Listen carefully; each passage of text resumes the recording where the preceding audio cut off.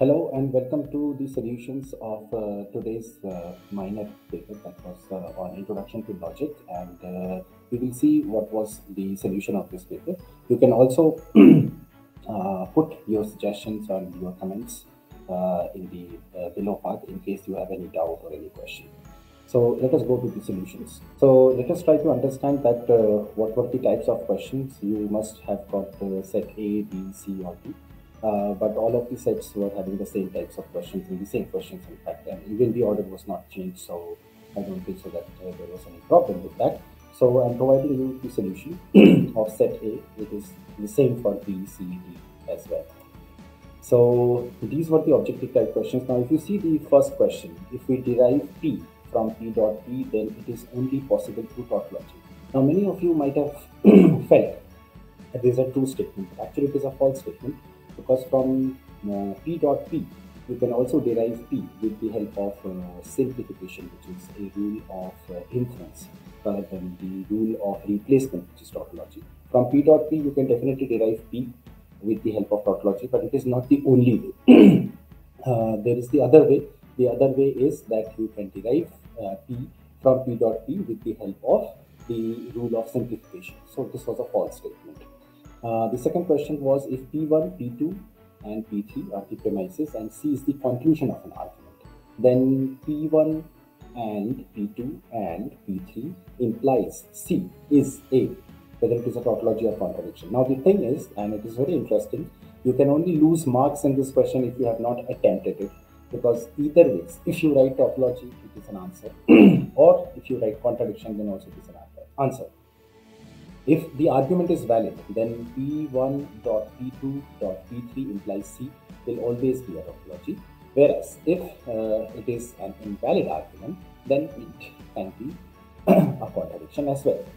Both of them were the right solution. So either one of them, if you have written, whether you have written tautology or whether you have written contradiction, you will get full marks for it. So this was it, and this was a giveaway question. So if you have attempted this question and you have not got confused, so it will fetch you marks, because there was nowhere written that whether it is a valid argument or an invalid argument. So both the answers are right. Next question was, today is Tuesday is, whether it is an a priori proposition or an a posteriori proposition. So you know that it is an a posteriori proposition because it is a contingently true statement. That means since today is Tuesday, so it is true today, but it will be false the next day or the day before as well. So today is Tuesday is definitely an a posteriori proposition. The next question was, a sound argument cannot have a false conclusion, which is true, because a sound argument is defined as a valid argument which is having true premises and true conclusion. So it cannot have a false conclusion. So the statement was true. The next question was a very interesting question. It looks very innocent, that rules of inference are invalid or valid argument forms. Now, why it is interesting? Because we know that rules of inference are valid argument forms. But if I write either they are valid or they are invalid, from a logical point of view, this is always going to be a true statement. It is like having a structure of a tautology. It is like P wedge negation of P. So if rules of inference are either are invalid arguments or they are valid argument forms, and one of the statements is true. In this case, it is the rules of inference are valid argument forms is always going to be true. So true, wedge, false will always give you a true result. So the answer was true. Though it looks very innocent, very simple, but many of you might have faltered in that. It is a very simple statement which says that it is a tautology, and since it is a tautology, so it is true. Next question was, soundness is a necessary condition of validity.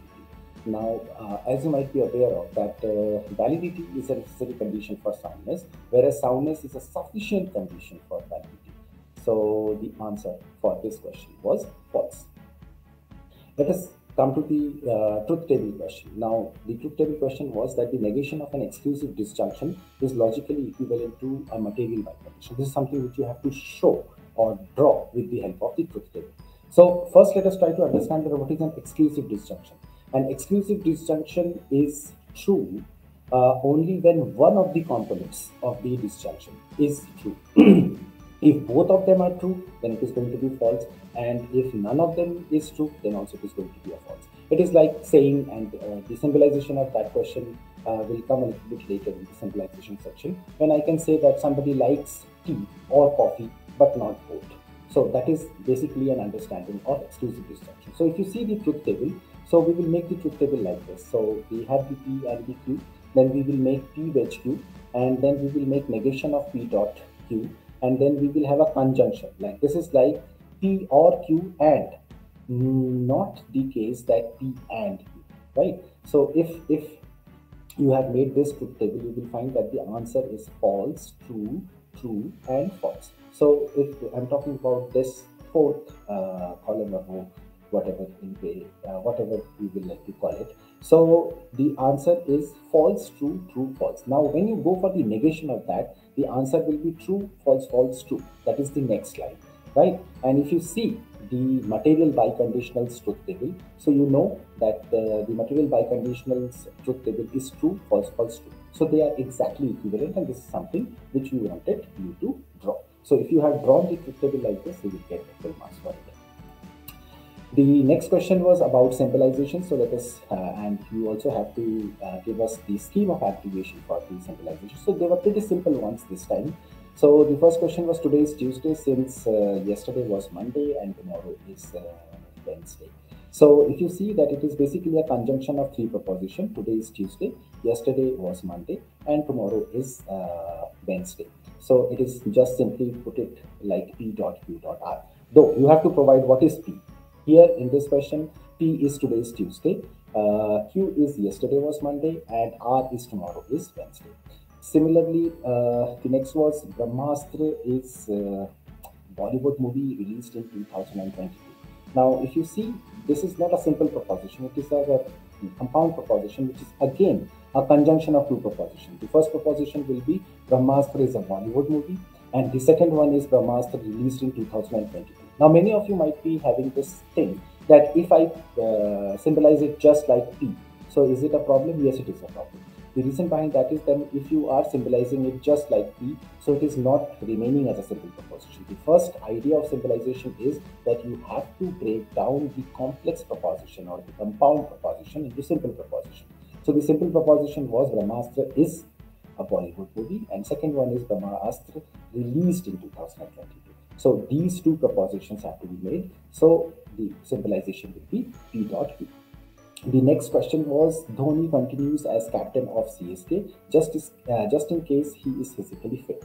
Now this is basically a material biconditional, or as we call as the if and only if function, because just in case is not symbolized as implication, rather than it is symbolized as a biconditional. That means an equivalent.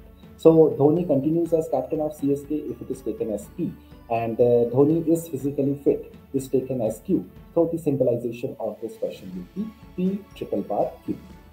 The next question was, Stankovic likes either black or green tea, but not both. And this is what the exclusive disjunction does. So you can see that Stankovic likes either black or green tea. That means Stankovic likes black tea. This is P.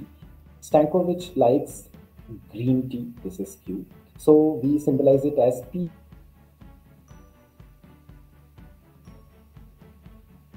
dot both. That means negation of P dot Q. So the full symbolization was P wedge Q dot negation of P dot Q. So this was the symbolization, and you have to take care of the brackets as well. As you can see that if you do not put a bracket even outside, that will not have any problem, because it will still remain unambiguous expression. But if you put the negation inside or somewhere else, so those can create a little bit of problem. But this was basically the symbolization of it. Now next we will move to the proof. Now if you see, this is the question which was given to you, that x is equivalent to y, negation of x dot y, and z implies x, therefore negation of y wedge z. So a very simple solution. There can be more than one solutions for this. There can be many ways in which people can solve this question, but the simplest way of solving this question will be like this. If we open the first line as x dot y wedge negation of x dot negation of y, so this will be like we open it with the help of material equivalence. Then we can use ds on 4 and 2. That means if you operate negation of x dot y on the fourth line, you will find that we can apply ds over there. So the next line will be negation of x dot negation of y. Then you can simplify negation x from that, and from negation x, if you apply it on z implies x, so you will get negation of z with the help of modus tollens. And after that, you can also first commute and then simplify negation of y from line number 5, and you can conjoin negation of y and negation of z with the help of conjunction on line number 8 and line number 7, and then you can definitely apply De Morgan's law on line number 10 and you will get the answer. So this was a pretty simple question, not even a tricky question. Still, as I can see that many people faltered here, and many people have also written that it is an invalid argument and so on, but it was purely valid, perfectly valid, and this was a simple proof of that. Thank you very much for watching.